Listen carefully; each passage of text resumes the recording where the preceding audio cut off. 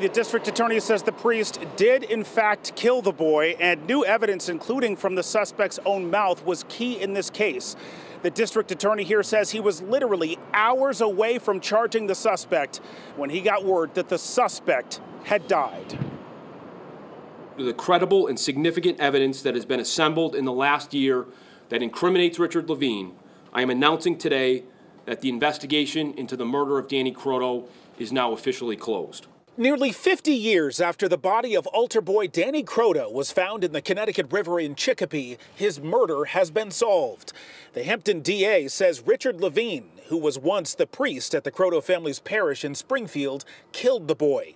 Levine was later defrocked and convicted of molesting other boys. Richard Levine died this past Friday evening, May 21, in a hospital facility in Greenfield.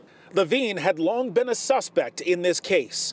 He denied killing Danny Croteau. If I share this with the public, they probably wouldn't believe it. But in a series of recent recorded interviews with a state police detective, Levine admits to shoving Croteau into the river. I just remember being heartbroken when I saw his body going down the river, knowing I was responsible for giving him a big shove, you know. Joe Croteau is Danny's brother.